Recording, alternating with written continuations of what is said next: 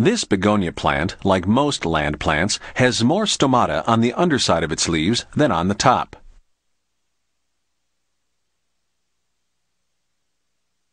The stomata control transpiration as well as the exchange of gases within the plant.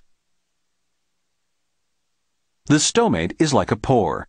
Two cells called guard cells surround the stomate and can open and close in response to the amount of water in the plant, the light intensity, and the level of carbon dioxide in the air.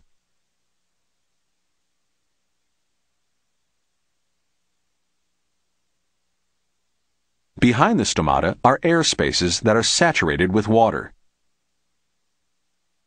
A continuous chain of water molecules runs from the cells of the root hairs to these air spaces in the leaf, which form a link with the stomatal pores.